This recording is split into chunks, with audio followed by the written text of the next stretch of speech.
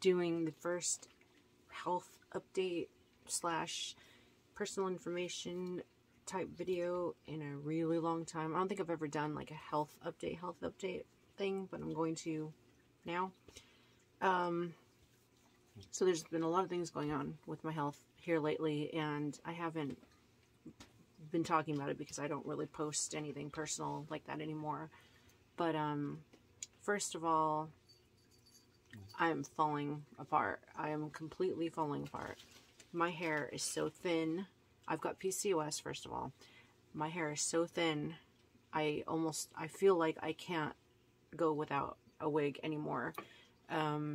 I just see nothing but scalp, and it's really embarrassing, and I feel like it's really noticeable. Josh says he doesn't really see any difference, so I wear these. I mean, I love wigs. There's like a shadow here. It keeps looking like it's my hair, but it's not. He doesn't really see anything bad or wrong, but it's noticeable to me, and it makes me feel really self-conscious. And I took a little video, I'm going to see if I can put it here, that kind of shows what my real hair looks like.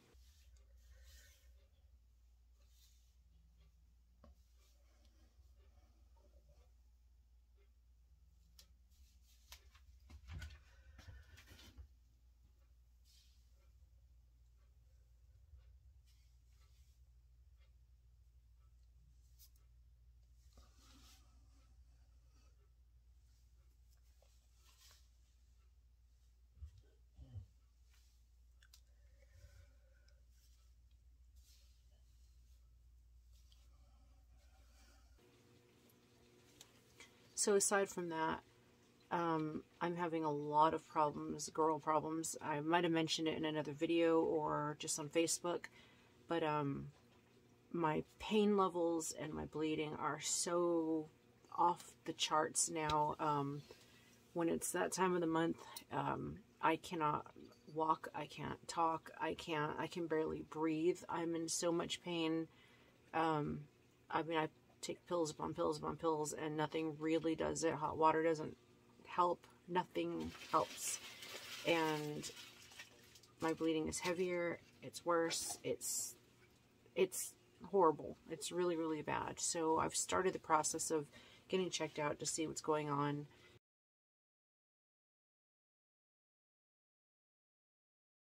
So my blisters are so big. You can see them jutting out of my underwear. Look at that.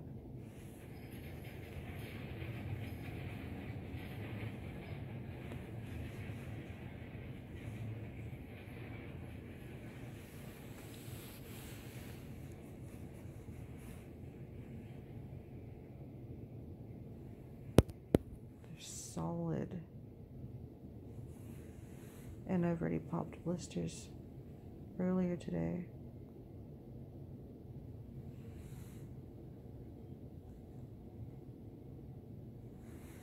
I think I popped that one right there. And so these are new.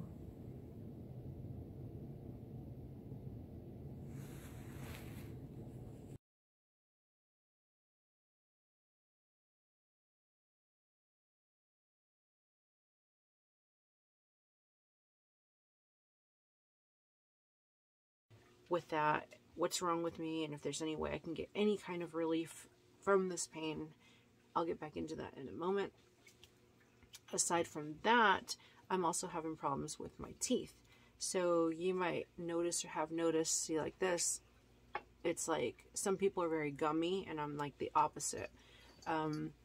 Because of my diabetes, my gums, my mouth is like not doing too good, and I've already had my wisdom teeth all taken out about a year ago, maybe 2 years ago. And then I had a broken tooth here from where I had a root canal in New Zealand, and that cracked. I had another tooth with a root canal, and that's cracked in half, and it's just shards at the moment. So I'm actually going to go in a couple days and get that pulled out, which sucks because I'm systematically like losing my teeth. But also my gums are receding. So I have a lisp now because I don't have a lot of gum up on the inside of my mouth, and there's nothing for my tongue to kind of hit as I'm talking, so there's like that kind of sound because there's just nothing there anymore.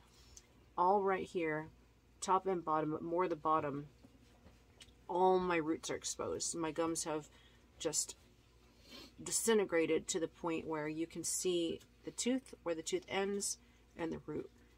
I'll probably put a picture here if I'm not too embarrassed.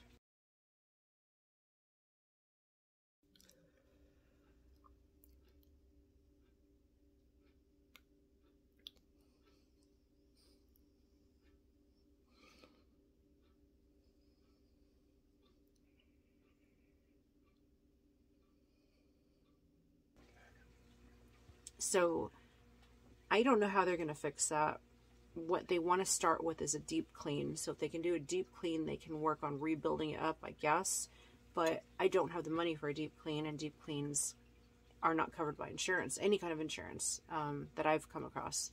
So I don't know what I'm going to do. I feel like I'm going to lose all these teeth. They also say, and this is probably why my jaw looks the way it does, but they say that I've also got a lot of bone loss here. I've lost a lot of bone density. It's just my whole jaw, bone, teeth, all that. It's all fucked. And yeah, you can see, like, I've hardly got any gums holding my teeth in now.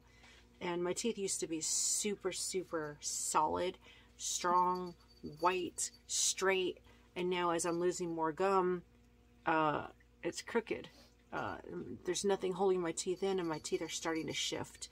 And if you guys remember, God, like 15 years ago or something, I posted on DeviantArt, back when I had my DeviantArt up, that I was in New Zealand and they didn't have the toothpaste I used, and all the toothpaste there, I didn't feel like it was working, and my teeth were starting to feel ugh. And somebody actually was super sweet and sent me some of the toothpaste that I use, and that was the start of it. And like, it's been the biggest fear of my life to lose my hair and to lose my teeth.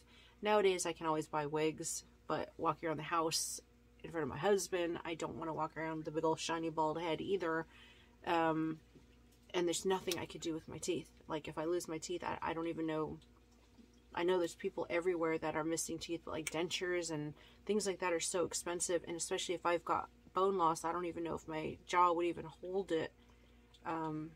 Nobody else, the dentists and stuff, don't seem to think it's as serious as I feel like it is, but the pain that I'm in every day is immeasurable, because talking hurts, air hurts, eating, I can't eat on this side, and if I eat on this side, the shards get it. It's just, I'm a big mess all around. So moving back around to my stomach issues, so I finally went in to get a scan and to see, I finally got a doctor is more what I should say. Finally got a doctor, went in to get a scan, trying to find out what is going on with me. And in the scan, they said that my lining was really thick, like way thicker than it should have been for my cycle and my age. And they have a strong feeling that it was precancerous. And so I don't know what exactly is going on. I know that ovarian cancer does run in my family. My mom's mom had it. My mom's mom actually died. I don't call her my grandma because I never knew her. All I know her as is my mom's mom, and it's kind of weird. But my mom's mom died when my mom was 6. My mom used to tell me stories about seeing her with her, you know, her stomach was super distended and she was in a lot of pain, and her dad died like 6 months later, so she was actually an orphan before she was even 8 years old. And then my mom had it as well. She had a hysterectomy, and that's looking like it's in the cards for me as well. I don't know exactly what's wrong with me yet. I went to an appointment today, and she still couldn't give me any answers. She just said that there's fluid in my abdomen, and then there's cysts because I've got PCOS, and she said there's lots of follicles, so I have a lot of eggs, but they don't know what's wrong with my insides, why I haven't been able to keep a pregnancy, and why have these period pains and why it's getting worse and all this stuff. So I'm actually going to have surgery. I don't know when yet. I'm still waiting for the phone call. I just got back from the appointment and I sat down and made this, but I'm waiting for a call, going to book in surgery, and then they're going to go into my stomach. They're going to look at my other tube and see if it's blocked or what condition it's in, see how bad my scarring is from when I lost my right tube when I had my ectopic, and scrape out whatever they see in there, try to clean me up a bit, and then send that tissue in for testing to see if it's cancerous or not. And then I'll probably get my answers. And then from there, it's either we go down the path of trying to have a baby or trying to get a hysterectomy. So I told her the end result is probably going to be me just having everything taken out, because I'm worried because of my age. If you're watching this for the first time, I am 45 years old. I feel like that's probably a bit too old to safely carry a baby at this point. Plus I'm diabetic, and then my other health issues. I don't think at this stage it will ever happen. And I'm in so much pain, I can't take it anymore. But I would like some answers first before I go down that route, because once I get everything taken out, there's no going back from it. So I'm going to find out what is going on with me first and see just if I've got cancer, if I'm precancerous, if, I don't know, if there's anything going on that can be done aside from taking that huge drastic step, even though there probably isn't. And yeah, that's about where I stand. I have been a bit worried because to you watching, I mean, I probably look the same or fatter, but in real life, I had inexplicably dropped weight. And while that's a cause for me to celebrate, the fact that I haven't started exercising, haven't changed my eating habits, haven't done anything, and I had dropped almost 20 pounds was a bit worrying, because, you know, quick and unexplained weight loss is always something to worry about. And I didn't do anything, and I was like, yeah, I lost weight. And then I'm like, but I didn't do anything, you know, and I don't know. It's, when I was younger and really, really stupid, I used to wish, like, God, I wish I had cancer or something. I wish I was anorexic just so I could lose weight, because I always felt so bad about being overweight, fat. I didn't care about the risks. I was like, I'll do anything to lose weight. I don't care if it means I'm going to die. Just, I want to lose weight. Losing weight meant more to me than my own health or my own life or anything. But I was never anorexic, never had an eating disorder. I just, you know, got fatter, I guess. But I never ate a lot. I just don't exercise. I don't move.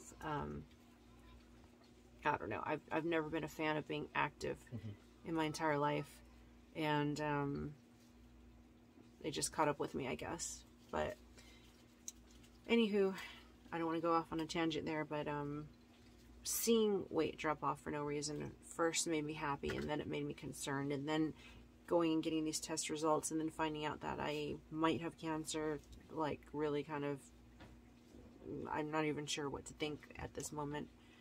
And I kind of feel like numb, I guess. So even if I was told, yes, you've got cancer, I don't even know how I would react to it or how I would feel. I think I'd just be like, well,